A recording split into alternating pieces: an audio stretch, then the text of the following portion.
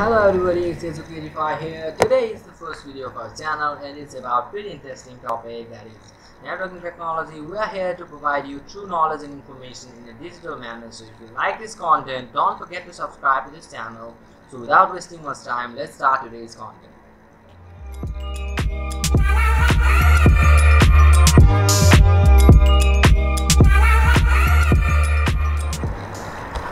So today we are going to cover networking technology series. In this series today we are first going to learn about introduction to networking in data communication. This is a very important topic, so let's start. Let's get a pretty basic overview concept of the topic. Actually, information and communication technology is increasingly at the core of strategies aimed at securing the global goals of sustainable development and stimulating economic growth around the world. Among other, these technologies are shaping the way of social interaction that takes place in public services are delivered in some fundamental ways. Actually, in my view, it is not the processing power of computers, but the processing power of communication, or the power of communication among computers, that has revolutionized the information age. So, actually, we have talked about communication. So, actually, what communication is? Actually, communication is the act of conveying meanings from one entity or group to another through the use of mutually understood signs, symbols, or semiotic rules. The fundamental purpose of communication is the exchange of data between two parties. Actually, there are components of communication. Actually, while talking, we have one sender who gives some information, and there will be one receiver who will receive some information. Actually, there will be language of transmission, another there will be medium that we use, like either we are speaking or verbally, or visually showing something to them, or actually using hand symbols or signs like that. So this is mediums used. The next now we have to learn is actually what is the telecommunication. So the marriage of computing and data communication technologies. Actually, data communication technologies means the method by which the data is transferred from one location to another location, which is one of the most exciting developments in today's information age. So telecommunication actually is the transmission of information by various types of technologies over wired, radio, or optical, or other electromagnetic systems. So now let's move on to learn about some of the components of telecommunication. So what are the components of telecommunication? Components of telecommunication are similar to components of communication, but it is actually more digital. So we can see here visually I have shown you one sender computer and another will be a receiver computer. It must not be actually a computer, it can be any digital equipment. Okay, so sender will send the information, receiver will receive the information, medium will be the path through which the information travels, and protocol will be the set of rules which must be followed during the transaction. So these are the components of telecommunication. I just told you some brief introduction. So now let's head into data communication modes. So I have talked to you about medium. So now let's learn something about the modes of data communication. Data communication, I have already told you, is the process of transferring data and information between computers and other electronic devices. And it is also called transmission mode and directional mode. So the transmission is characterized by actually the types are characterized on the basis of the direction of exchange, or the transmission mode, or the number of bits sent simultaneously, or the synchronization between transmitter and receiver. So we are going to learn about the categorization of data communication mode on the basis of direction of exchange. So actually now let's get started with direction of data transmission. So there are two types of data transmission on the basis of direction of data transmission. Actually, there will be number one simplex mode and there will be duplex mode. So now let's study in deep about simplex mode. Simplex mode is the transmission of data and information that takes place only in one direction. It is a unidirectional mode of data transmission. Radio, newspaper, television broadcasting, books, etc. are the examples of simplex mode of data transmission. So I want to give you some examples. Okay, here it has told about radio. So while listening to the radio, you can answer the question given to the radio. Like they will be saying some words and you cannot answer or reply that word. It is actually the simplex mode of data communication. The data is traveling from sender to receiver, but receiver cannot reply the information that sender has provided it to receiver. So that's what simplex mode of data transmission is. So now let's see what duplex mode chipsets. Duplex is the mode of data transmission in which the data and information flow in both directions. So this flows in both directions. It is bidirectional mode of data transmission. There are two types of duplex mode as well. It's one half duplex and another will be full duplex. Half duplex is the mode of data and information that flows in both directions but only one direction at a time. Walkie-talkie and wireless handset are the example of half duplex mode. So in full duplex mode, data and information flow in both directions simultaneously on the transmission path. Mobile and landline phones are the examples of full duplex mode. So actually what half duplex and full duplex are? Half duplex means actually sender will send the data to receiver in one time. Okay, in time one, sender will send the data to receiver, and then when the time one ends, and then when the information has been transferred, then sender means receiver gets the chance to reply to that. Means it flows actually in both directions. A can send to B and B can send to A, but one at a time. Means A is sending to B at the same time. B now can send the data to A. That's half duplex. Examples are walkie-talkie. And what full duplex is? In full duplex mode, data and information flow in both directions simultaneously on the transmission path. It means that A is sending to B, and at the time while B is receiving the data, B can also send the data to A. Means A is sending to B, B is receiving the data, and also B is sending the data to A. So that's what full duplex is. So here I have given you a simple diagram. Here you can see the workstation, and workstation actually computer, and they have been linked with the transmission path, and this computer is providing data to this computer at a time. First time it is sending the data from here to here. In the second time, now the receiver is sending it to the sender. That was half duplex. And now let's see full duplex. In the full duplex, they are connected, and workstation 1 is sending data to workstation 2. Workstation 2 is receiving, but also at the same time workstation 2 is sending the data to workstation 1. That's what is direction of data all the time, means simultaneously. It is a pictorial representation. So now let's head on towards communication media. So what communication media is? Actually, communication media is a path through which the data and information are transmitted between connected devices in a network environment. In a network environment, two devices will be connected with each other, and the path through which the data and information are transmitted between those devices is called communication media. And actually, communication media is also called transmission media. It acts as communication channel for connecting different devices. Actually, it can be either wired or wireless media. The two main types are guided communication media or unguided communication media. Guided communication media is also known as wired or bounded communication media, and unguided is also known as wireless or unbounded communication media. So let's first learn about guided communication media.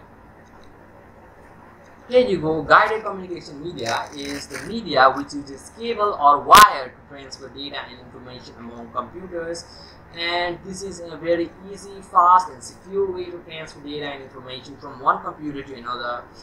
The different types of wire or cable which are used for a computer network are actually twisted pair wire, coaxial cable wire, or fiber optic cable wire. There are actually a lot of wire, but I'm just covering the top three, or the main three: twisted pair, coaxial cable, and the fiber optic cable. So we will study about them now.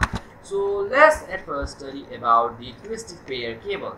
Twisted pair wire is made up of copper, and pair of wires are twisted together and insulated with plastic. Actually, twisted pair wire actually is made up of copper, and it is a pair of wire which are twisted together, and it is actually insulated with plastic. So it is commonly used in communication media, means transferring data between two connected devices in a network environment, and it is also widely used in landline telephone. And connector, which is the most popular connector used in twisted pair wire, is RJ45 connectors. Okay, and the two types of twisted pair wire are unshielded twisted pair and shielded twisted pair, UTP and STP. Let's start now learn about UTP cables. So what are UTP cables? UTP, also known as unshielded twisted pair cable or wire, is the most popular wire, and this is used to transfer data, information, and telephone connection. The cable without a shield is called unshielded twisted pair. It means this cable is twisted, but it is not shielded, so it is an unshielded twisted pair. Simple, okay? Its grade starts from Cat 1 to Cat 7. Actually, it has ratings, Cat 1 rating to Cat 7, and actually it is easy, cheap, and can cover a distance of 100 meters. The capacity of wire to transfer data from one computer to another computer is called bandwidth. This term is very important term. Bandwidth, it is actually the capacity of wire to transfer data from one computer to another computer. So unshielded twisted pair has low bandwidth, means it has low capacity. Its capacity is very less to transfer data from one computer to another computer, and is measured in Mbps, which stands for megabits per second. So as we have already learned about UTP, now let's see about STP. STP, also known as shielded twisted pair, is a wire woven with a copper shield. Cabling is more difficult to install and more expensive than UTP. Its bandwidth is 10 to 500 Mbps, megabits per second, and RJ45 connector is used in STP. It provides better protection against electromagnetic interference than UTP. Actually, STP is twisted, but it has shielded protection, so that it provides better protection against EMI than UTP, because UTP does not have shields to protect it from EMI. So that's about STP. So now we are going to learn about the coaxial cable. Coaxial cable is made up of copper or aluminum wire with an inner conductor surrounded by an insulating layer and again surrounded by conducting shield. So it consists of two conductors, inner and outer conductor. It has high bandwidth and noise immunity, so it is usually widely used in long distance telephone lines. BNC and T connectors are the most popular connectors used in coaxial cables. You can see here in the diagram outside insulation, copper mesh, insulation, and copper wire. This copper wire is used to transmit the data, and it has two layers, actually one conductor, inner conductor and outer conductor, and then insulation, outside insulation and inside insulation, inner insulation. So now let's again discuss about fiber optic cable, the new generation of cable. Okay, fiber optic cable is made up of plastic or glass fiber to transmit data. It uses light wave to carry data signal from one end of the cable to another. So it is of high quality and transmit data signals at very high speed. It is more powerful than twisted pair cable and coaxial cable. So it is widely used cable, especially in ISP, which means Internet Service Provider, and ST connector, which means straight tip connector, and SMA, which means screw mounted adapters, or SC, which means subscriber connector, etc. are the common connectors used in the fiber optic cable. Fiber optic cable use glass threads or glass fiber. You can see here, these are all about this glass fiber and plastic fibers, and it is used to transmit data, and it uses very high speed to transmit the data. So it is very fast, and it transmits high quality data signal at very high speed. So as we have learned about fiber optic cable, now it's time to learn about unguided media. We have learned about guided media, where we have discussed about the twisted pair cables, coaxial cables, and the fiber optic cables. Now it's time to learn about the unguided media. Unguided communication media, which is the communication channel in which data and information are transferred between two devices without using wire or cable. Nowadays, wireless technology is used in communication technology, so it uses radio signal for receiving and transmitting electronic data. Some types of wireless communication are, so the types which we are going to discuss are radio networking, infrared transmission, microwave transmission, satellite communication, Bluetooth technology, Wi-Fi technology, and wireless technology. So let's start with radio networking. So what radio networking is? Radio wave, which is an electronic magnetic wave. The data and information can be changed into audio signals using high frequency wave on the basis of frequency, amplitude, and phase modulation. The wave is modulated due to its frequency change, known as FM, frequency modulation. So the wave which is modulated due to its frequency change is known as FM, frequency modulation, and the wave which is modulated due to its amplitude change is known as amplitude modulation, or AM. So the wave is modulated due to its phase change, known as PM, phase modulation, which is modulated due to its phase change is known as phase modulation. So radio wave is a wave or pattern received after modulation of signal. So radio networking is totally based on radio wave. You can see here in the diagram there will be one antenna or transmitting devices with through the transmitter. It will be in the transmission line, it will transmit radio waves, and there will be one receiver antenna which will receive the data and give it to the transmitter, and then it will show in the digital format. So this is how radio networking works. So in the second thing we are going to learn about is microwave transmission. Microwave is also a high frequency wave which is used to transfer signal to atmosphere. So it is also called line of sight communication. So why it is called line of sight communication? Because it cannot bend or pass obstacles like hill or tall buildings. It always goes straight. So transmitting and receiving device should be in clear line of sight to data on high towers. Repeaters on till to amplify signal for long distance communication in microwave. So what is this? You may not have understand this, but actually what happens is there will be one transmission line. Here input will be given through the transmitter to the sending transmission line, and then it will send the microwave waves or microwaves to the transmission line, and then the receiver will receive it, and then the transmission line through transmission line it will give it to the receiver, and then it will provide you the desired output. So in the between of the sender and receiver there must not be any kind of obstacles, and if the sender and receiver are far from each other and cover long distance, then we should use repeater to strengthen and amplify the signals. So digital modem and antenna are the important microwave devices. Some of the microwave devices are digital modem and antenna.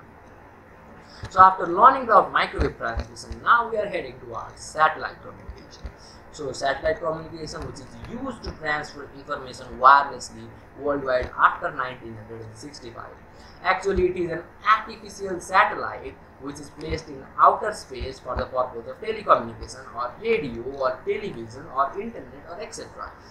So actually it is based on telecommunication. So text, photo, video, etc. can be transferred worldwide using satellite communication. It is like microwave relay station in the space or sky. Nowadays most of the countries use their own satellite to communicate. You can see here what happens is there will be a station in the earth which will be uplinked to the satellite, and then it will provide all necessary information required for the satellite. Satellite will monitor the data signals, where are they roaming, and then it will provide it to the downlink, which will be a second earth station, and it will receive it and then provide us the digital output. So this is about satellite communication. After learning satellite communication, we are now heading towards Bluetooth technology. So Bluetooth, we have heard this term a lot. Actually, it is a wireless technology standard used for exchanging data between fixed and mobile devices over short distance using ultra high frequency radio waves. Actually, it is an open wireless technology standard for exchanging data over very short distances using PANS, personal area network, with high levels of security. It was created actually by telecom vendor Ericsson in 1994. Bluetooth can connect up to 8 devices simultaneously. Today, Bluetooth is managed by the Bluetooth Special Interest Group (BSIG), and Bluetooth ranges in the industrial, scientific, and medical radio bands from 2.402 GHz to 2.480 GHz, and building personal area network. So this is the logo of Bluetooth, and it is widely used actually. But now these technology are declining because Wi-Fi technology and more stronger technology are being developed. So Bluetooth is now at its back. So now we have to learn about Wi-Fi technology. Wi-Fi, we heard this word maybe every day. It is universal, and actually it is a universal wireless networking technology that utilizes radio frequency to transfer data. Wi-Fi allows high-speed internet connection without the use of cables. The term Wi-Fi is a contraction of wireless fidelity. So the full form of Wi-Fi actually is wireless fidelity, and commonly is used to refer the term to wireless networking technology. So wireless fidelity means wireless networking technology. So Wi-Fi works off the same principle as other wireless device, means it uses radio frequency to send signals between devices. So Wi-Fi is very much used term nowadays because it is a connection which is established using a wireless adapter to create hotspot or areas in the vicinity of wireless router that are connected to the network, and it allows users to access the internet services. So that's about Wi-Fi. Now let's head on towards WiMAX technology. Our last topic for today is WiMAX technology. WiMAX technology actually is a wireless broadband communication technology which is based around the IEEE 802.16 standard, providing high-speed data over a wide area. Means WiMAX covered wide areas. And the letters of WiMAX stand for Worldwide Interoperability of Microwave Access or Access, and it is a technology for point to multi-point wireless networking. So it is a technology for point to multi-point wireless networking, and it is a family of wireless broadband communication standard based on the IEEE 802.16 set of standards, which provide multiple physical layer of media access control options. So WiMAX operates at higher speed and over greater distances and for a greater number of users. So WiMAX has the ability to provide service even in areas that are difficult for wired infrastructure to reach, and the ability to overcome the physical limitation of traditional wired infrastructure. So that is about WiMAX technology. So that's it for today. Thanks for watching, and if you like this video, don't forget to like, comment and share. Goodbye. Have a nice day.